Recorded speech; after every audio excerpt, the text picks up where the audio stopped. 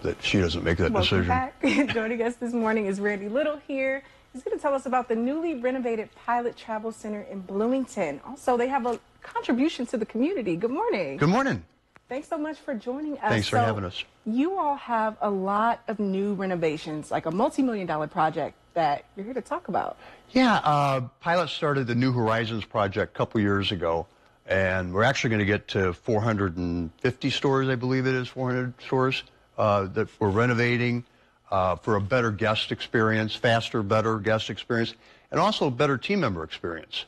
We've added a lounge for the employees and new driver's lounge, brand new Wendy's, deli kitchen with expanded offerings, pizza, chicken, meatloaf.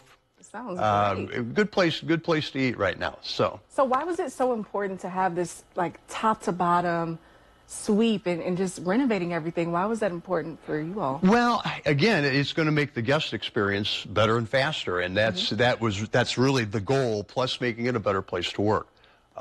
We get a lot of regular customers. We get a lot of the travelers too, and it's had phenomenal comments from people. So at any rate, we're really proud of what we've done. We took it down to the walls, so it looks good. It looks good. You have to come see it.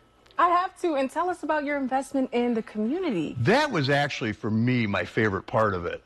We donated $10,000 to District 87 in Bloomington, and I kind of was going through the motion, but we actually got to present this big old check, and it was really cool. The teacher was there, and the leader, I guess I don't remember her position, but she's actually using it to develop their TV and podcast.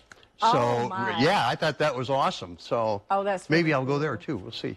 That sounds awesome. Yeah. And we know a little something about check presentations here at 25 News with our One Class at a Time segment. So that is truly awesome. How did it make you feel to participate not only in something that is transforming your space for your guests and for your employees, but also giving back? How does it make you feel? Oh, phenomenal. I mean, again, makes me feel even closer to the community. Even though, again, we have a lot of regular people that we talk to every day on an everyday basis, but just kind of more of an outreach. And we've actually seen some of those teachers come in and they thanked us. And my people felt the same way. They couldn't get enough of them in the picture.